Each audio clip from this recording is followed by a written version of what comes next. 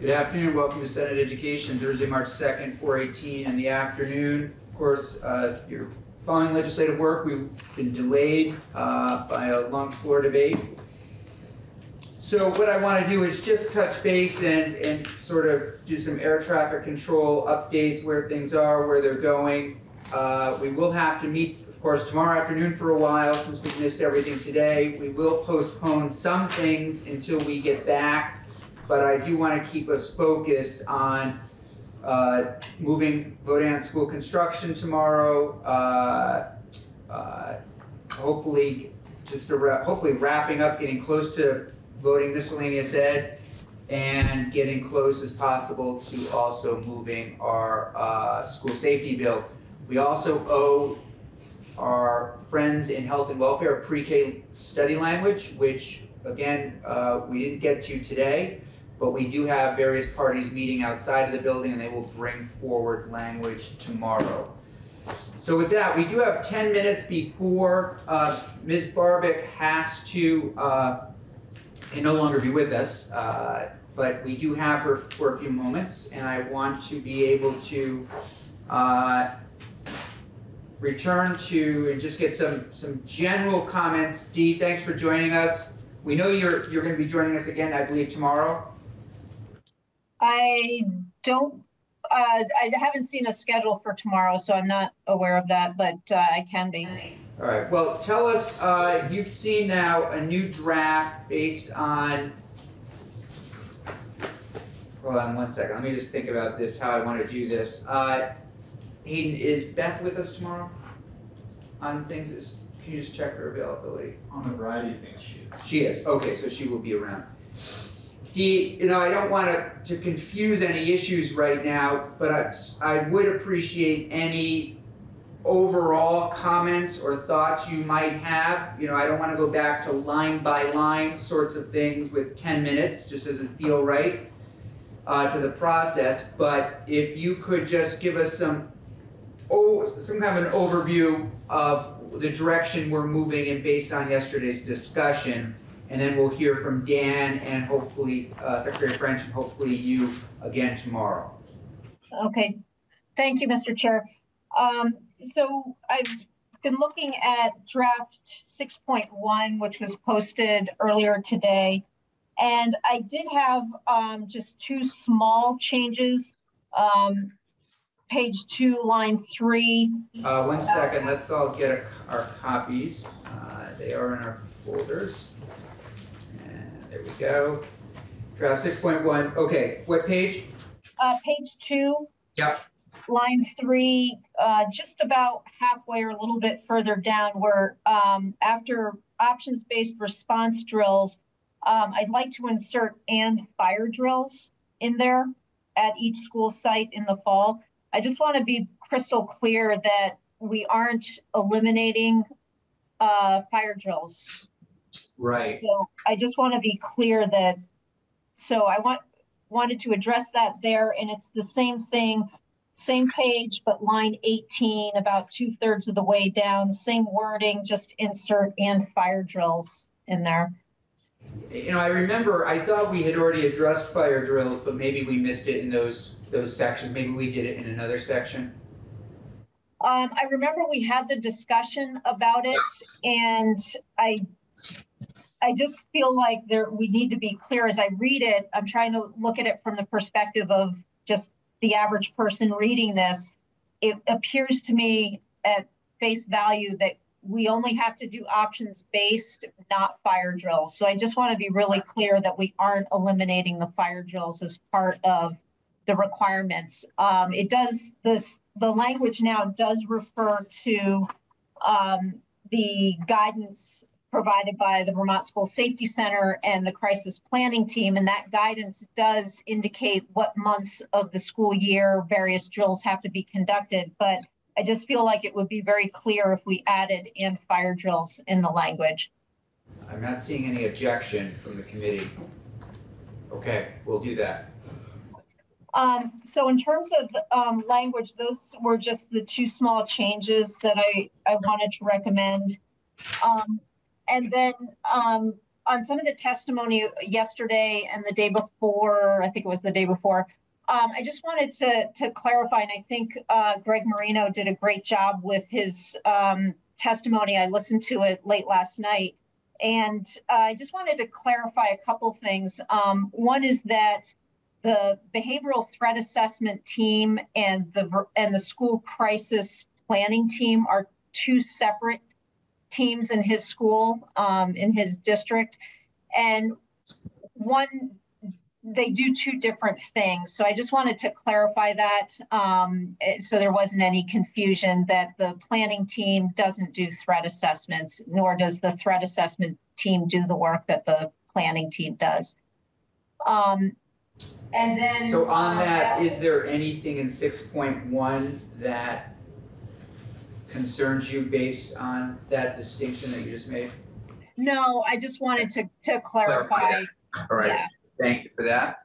And I also wanted to clarify too that in the language under the behavioral threat assessment teams, where we identify those individuals that need to be part of the team, and law enforcement is one of those individuals, I just wanted to clarify that that is just on the threat assessment team. It's not creating like school resource officers, or that police officers will be in the school on a regular basis. It's just that they would be part of the team if an assessment indicates that there is some criminality in the behavior. So if, for example, the Jack Sawyer case from 2018 or 2017, 2018, that would be an example where you would want law enforcement to be involved in that threat assessment. But on the other hand, if you had an assessment that involved a student who was threatening self-harm, there's no, just given that basic, there wouldn't be any reason for law enforcement to be involved in that particular assessment. So again, I just wanted to clarify that this isn't introducing like SROs in every school, or that there's a constant presence of police in the schools. It's just that when necessary, if there is some criminal element in a behavior or action, that they are there to consult with on that. So as it's written now in the bill, it is a member of law enforcement is there no matter what. Are you saying that sometimes that person may be brought in, sometimes that person may not be brought in? Correct. Okay. So if there isn't a criminal element in the threat, and I use the example of self-harm, very often there isn't a criminal element to that, so there wouldn't be a need to have law enforcement on that particular threat assessment in that particular instance. And then the last thing is I put I provided a couple of documents to Hayden to post in the documents folder. And one of them is the guidance that is provided to Vermont schools in conducting threat assessments, and is part of some documentation that's provided through the training they receive through ONTIX. So I asked Hayden to post that so you could refer to it and see basically what the guidance is for doing the threat assessments. And again, I think Greg did a fantastic job yesterday really outlining that process.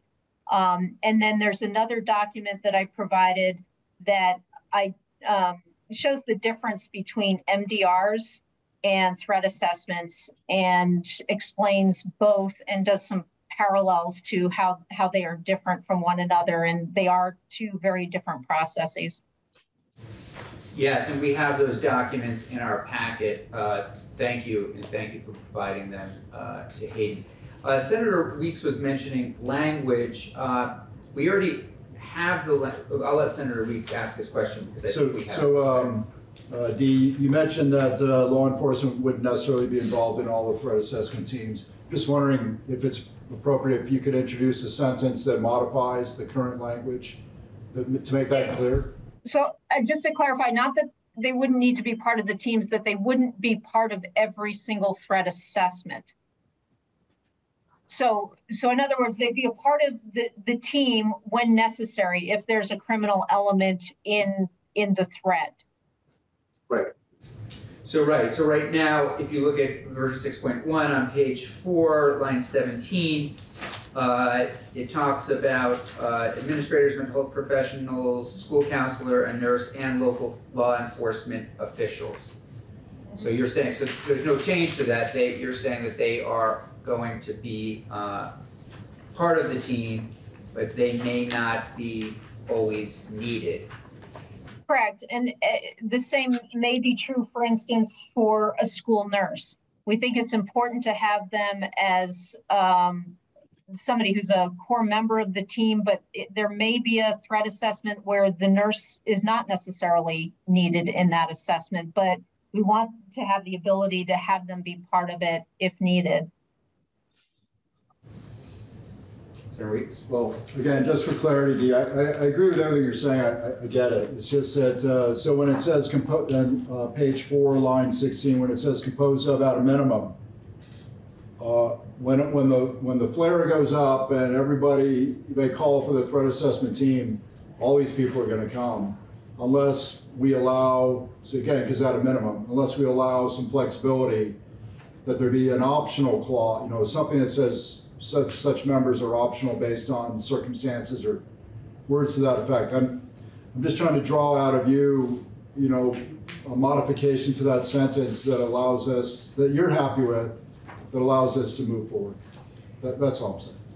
Yeah, and I'll just clarify that. I do think, having heard some of the testimony yesterday and hearing committee members' questions and comments, I think if we could get in there something along the lines of, and I think largely the concern might be the law enforcement officials, if needed, when needed, or recognizing a line in there saying, recognizing that all of these individuals will not be part of every meeting, some kind of flexibility there, I think would be important for the committee to consider. Yeah, I understand what you're saying. The wording is exactly out of the training and the guidance that we received through ONTICS and best practices. So these are the core members as identified in best practices. Okay, Senator Williams? Just, please. thank you.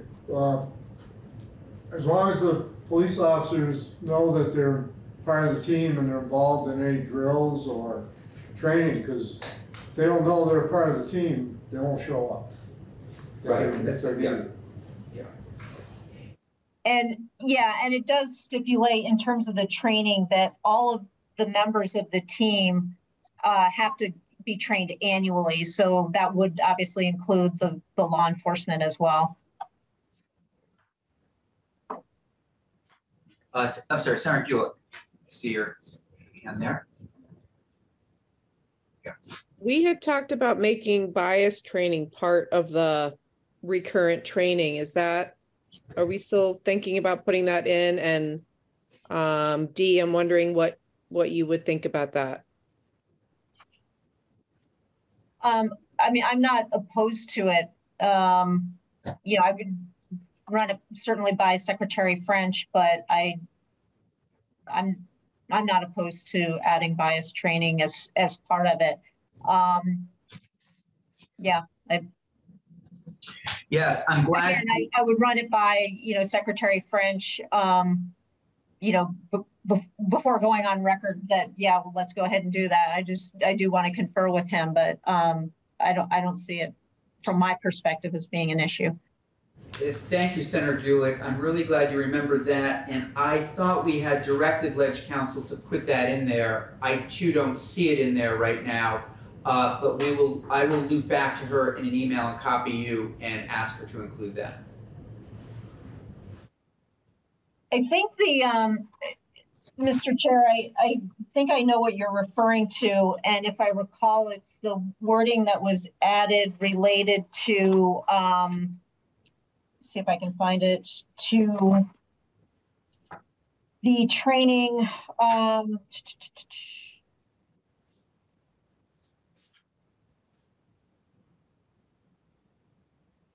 Sorry, it's going to take me a minute to find it.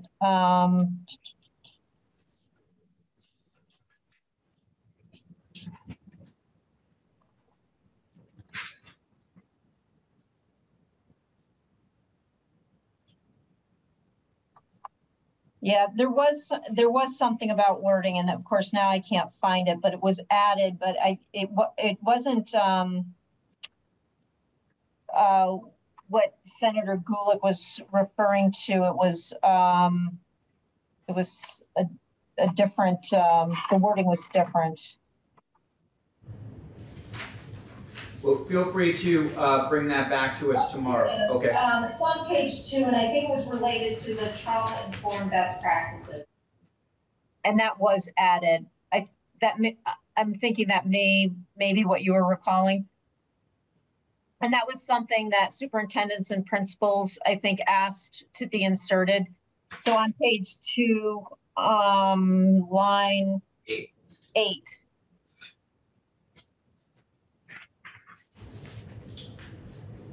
But that does not, unless, are you referring to Senator Gulick's question about bias training?